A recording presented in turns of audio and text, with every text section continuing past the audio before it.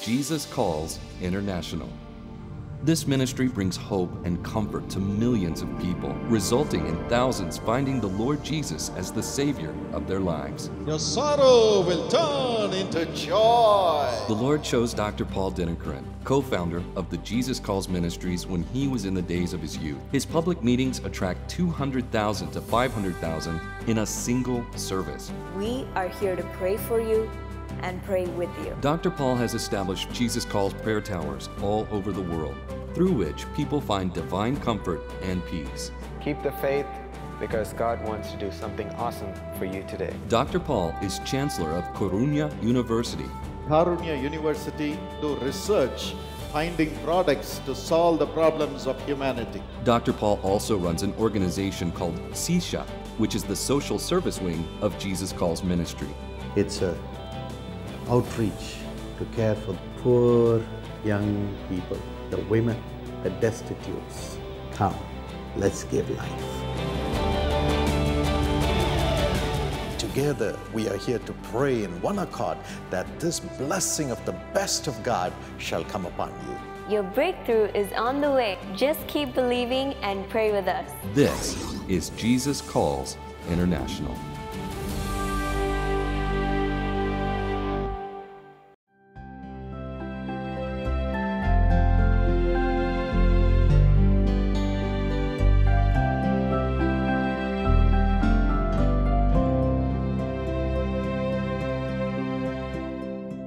Hello, dear friends. It's such a joy for us to meet you from Jerusalem. Today is a great day as we stand on this ground where Jesus walked, prayed, cried, shed his blood for all of us to receive redemption and to be redeemed of curses, and rose up from here. Isn't our heart so thrilled and filled with the resurrection power of Christ? There is life in this place. Whenever we come to this place, we feel like there is full of His presence in this place. And especially our prayer tower, which is right here. Praise the Lord. Right behind this dome, as you look back, we see the huge building, the tallest building in Jerusalem, and that's where our prayer tower stands. And from there, 24 hours, prayers are being offered for the peace of Jerusalem, and prayers are offered prophetically for kings, peoples, nations, and languages. Yes, indeed, that's a beautiful move of God that we have had. And especially the Lord was so delighted to have his father's house here, which he called the temple of Solomon, as his father's house. When he was alive in this world, when he entered into the temple, he said, "My house will be a house of prayer for all nations." And it's truly now happening in our prayer tower. People from all over the world, they come. People of all languages, they come and pray. Not only they pray, but they are praying and prophesying in this place. As a group, they gather together and they are praying for all nations. And the Lord should be pleased to be there, saying, "This is my house today." Of course, the Solomon's temple is not there. It's empty. As we see it right now, it's totally empty. And we see only a flat land there. But then, right behind it is the Lord's Father's house, the prayer tower, where prayers are offered 24 hours and we pray for the nations and prophesy to the nations. I'm sure the Lord is pleased. Thank you, my friends, for praying for this prayer tower to be established. And God has been gracious to make this provision. And very soon we are looking for a place which we could buy to house the prayer intercessors. In Jerusalem, the cost of the stay is so expensive. So if people have to stay for a month, 2 months, 3 months and pray at this prayer tower from across the world, as people come, they don't have a place to stay. So we need a place for them to stay, and I pray that God will give us the grace to establish the staying place for people to come and pray in the prayer tower. And may God bless you. Let's listen to a beautiful Christmas song right now as we go into this program to receive God's blessing. Mary's born child, Jesus Christ, was born on Christmas Day. And man will live forevermore because of Christmas Day.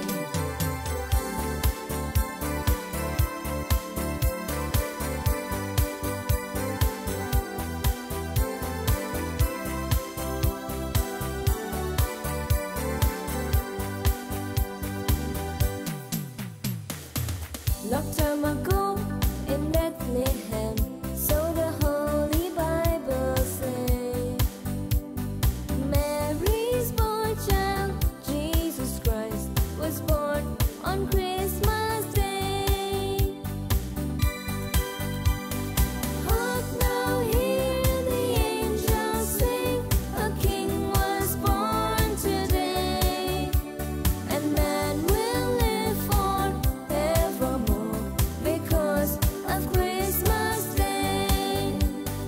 Mary's born child, Jesus Christ, was born on Christmas Day. While shepherds watch their flocks by night, they see a bright new shining star. They hear a choir sing a song, the music seems to come from afar. Hark now, hear the angels sing, a King was born today, and man will live forevermore because of Christmas Day. Mary's born child, Jesus Christ, was born on Christmas Day.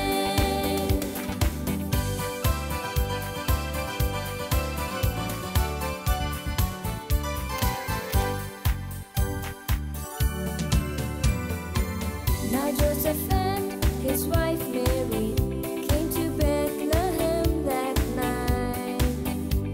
They found no place to bear her child, not a single room was inside.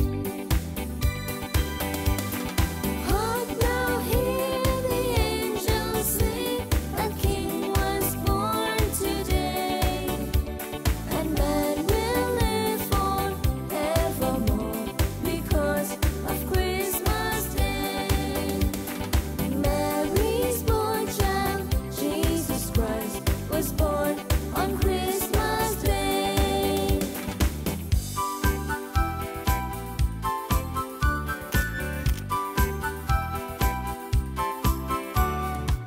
And then they found a little nook in a stable all forlorn. And in a manger, cold and dark, Mary's little boy was born. Hark now, hear the angels sing, a King was born today, and man will live forevermore because of Christmas Day. Mary's born child, Jesus Christ, was born on Christmas Day.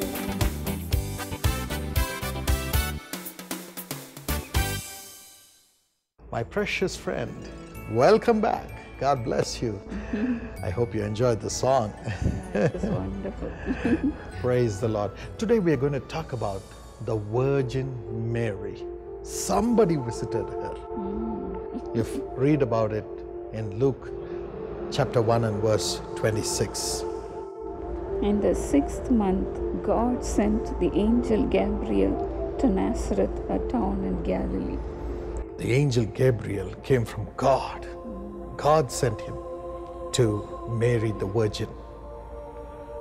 To a virgin pledged to be married to a man named Joseph, a descendant of David. The virgin's name was Mary. The angel went to her and said, "Greetings, you who are highly favored. The Lord is with you." Mary was greatly troubled at his word and wondered what kind of greeting this might be. She was troubled, greatly troubled, because no one in this world would bless another person. Everyone would talk about themselves. I am great, I am this, I am that. She had never heard somebody coming and saying, Mary, you are greatly favored. God is with you. How wonderful it is to hear that. Even as we celebrate Christmas, this message is coming to you today. God is sending not just an angel, but His own word, saying, my daughter, my son, you are highly favored. You have my favor. You have the favor of the Almighty God. As you have my favor, I am with you. I am with you. I am with you. I am with you. Yes, God has shown you favor, and He is with you. Let not your heart be troubled. Even today, my friends, the same angel is bringing this good news to you. You see, whenever the angels appeared, as people were praying in Daniel 9:23, the angel appeared and said to Daniel, saying, you are greatly beloved. You're a greatly beloved person of the Lord. That's what the angels come and say. Even before he could pray, the word came to him. And the answer was given from heaven. Well, that's the heart of God. You should be highly favored. You are not to be dumped. You're not to be walked over. You're not to be forgotten. God says, you are highly favored because you have given your heart to me. Well, Mary had a mission to perform when the angel came and said, you are God's favored child and God is with you. She had to give her womb, a virgin womb, which had never known a man, to God. She had to give her virgin womb to God. She had no way to ask, how can this happen? What will people say? And so on. She just had to trust God and say, I am the handmaiden of God. And she did it. When God says you are highly favored, I am with you, God expects something from you. God expects your heart.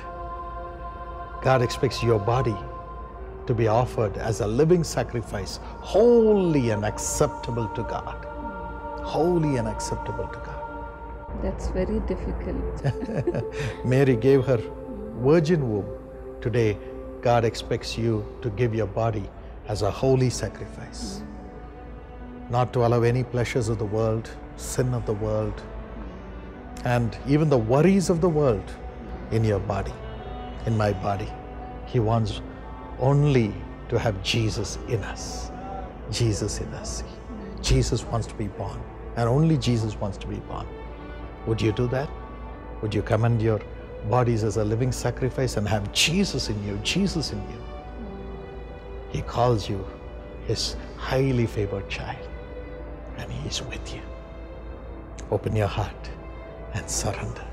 If there's anything lacking, ask Him to wash you with His blood and be cleansed and become the body which carries Jesus.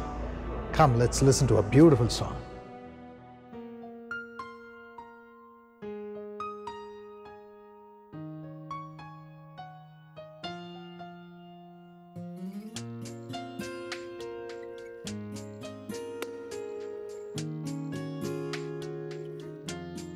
Mary, did you know your baby boy will one day walk on water?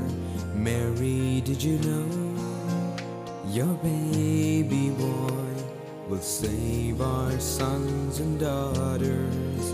Did you know that your baby boy has come to make you new? This child that you've delivered will soon deliver you. Oh Mary, did you know your baby boy will give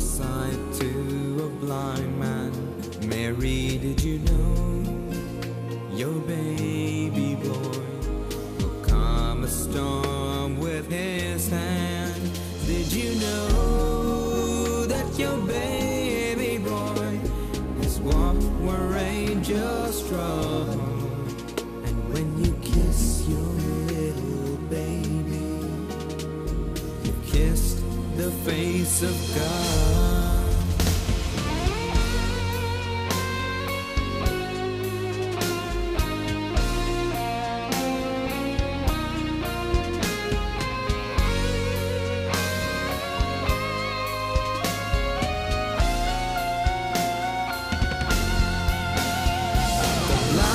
See, the deaf will hear, the dead will live again. The lame will leap, the dumb will speak, the praises of the Lamb.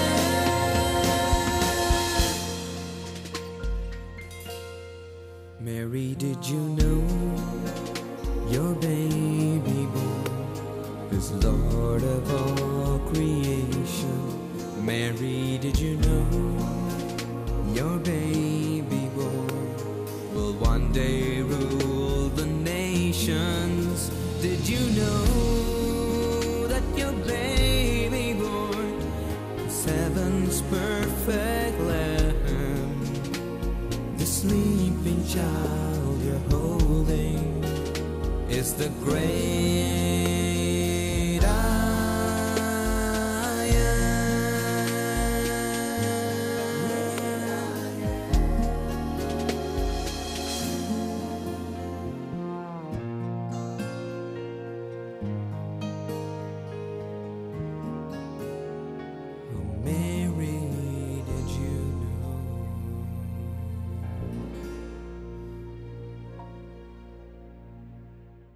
Welcome back, dear friends. And as we are meditating on Christmas and receiving the blessings of the joy of Christmas, there was another man who was met by an angel. You read about him in Matthew 1 and verse 18. This is how the birth of Jesus Christ came about. His mother Mary was pledged to be married to Joseph, but before they came together, she was found to be with a child through the Holy Spirit. Because Joseph, her husband, was a righteous man and did not want to expose her to public disgrace, he had in mind to divorce her quietly. Divorce her quietly. But after he had considered this, an angel of the Lord appeared to him in a dream and said, Joseph, son of David, do not be afraid to take Mary home as your wife, because what is conceived in her is from the Holy Spirit. This is fantastic.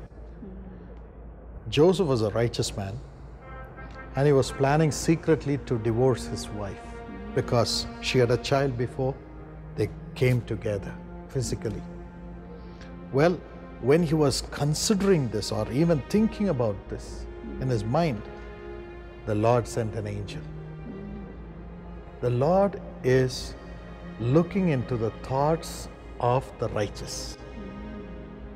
And he would never allow them to do anything in the flesh. He would never allow them to do anything in the flesh. Though he was a righteous man, and what he was going to do was natural. Secretly, he wanted to take her out of his life. Secretly. He didn't want to have public disgrace. He was righteous. What he was going to do was a righteous act. But God was looking into his mind, his thoughts, and stopped him from doing things of his own and made him do the plan of God or enter into the plan of God.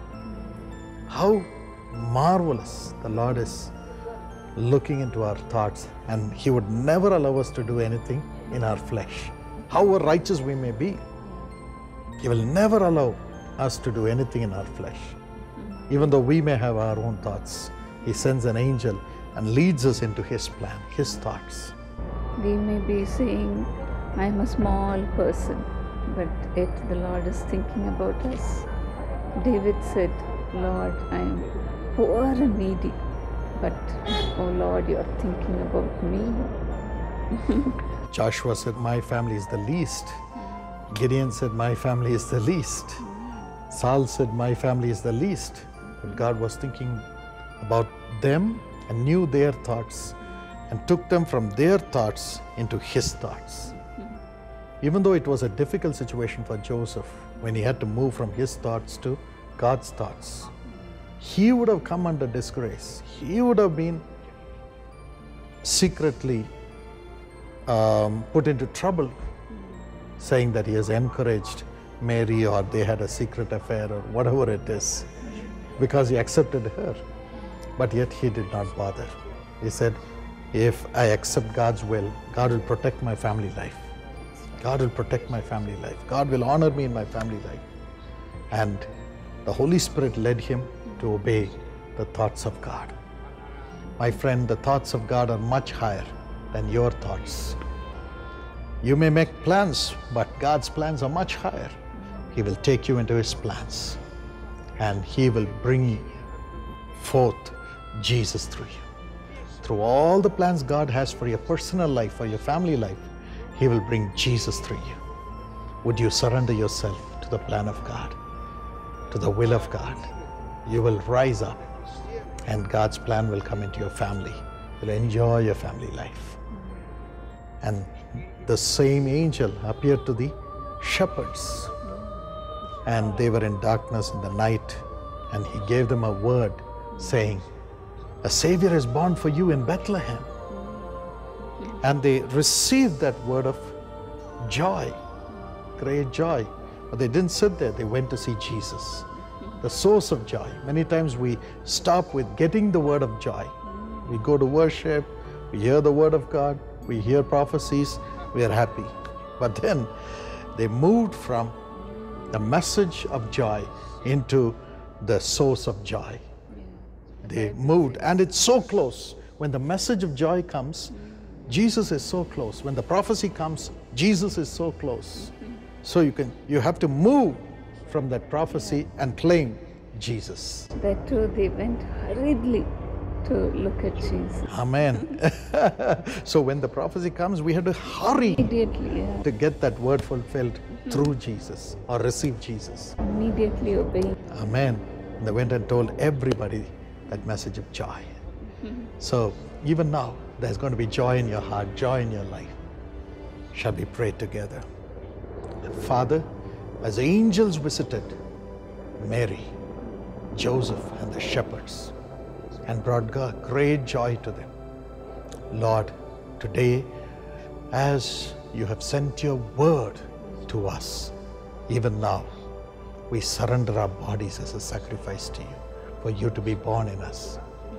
Lord, as Joseph did, we surrender our will to you, our plans to you, for your plans to be fulfilled in our lives. Lord, as the shepherds did, as we hear your word of joy, your commitments, help us to move to you to fulfill your will. Come hurriedly and see you, Lord, and carry you to the world. Bring great joy to the world by taking the message of Jesus. Give us that joy this Christmas, and bless thy children with that joy, even as we pray in Jesus' name. Amen. God bless you all abundantly. Wish you a very merry, joyous Christmas.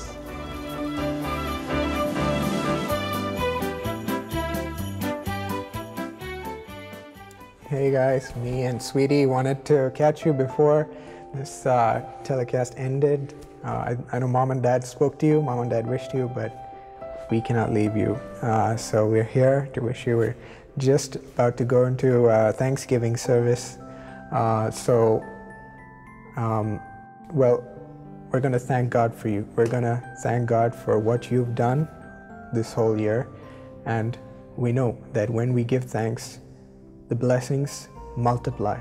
The talent multiplies, the anointing multiplies, and we're going to pray that it multiplies upon you even during this Christmas season, and it's going to multiply upon you, your family, and your children also. That's our prayer. Thank you so much for all your heart and all your work that you put in to grow the kingdom of God in this world. Sweetie? We thank you for praying for millions of people through Jesus Calls, and we are thankful for all the young people who pray through Jesus Calls for many people to be blessed and to be healed and to be delivered. And we love you so much. Thank you. You put us here, and for that, I know whenever God sees us up on the stage or whenever God moves through us, He will remember you and your family as well. Have a Merry Christmas and a Happy New Year. God bless you.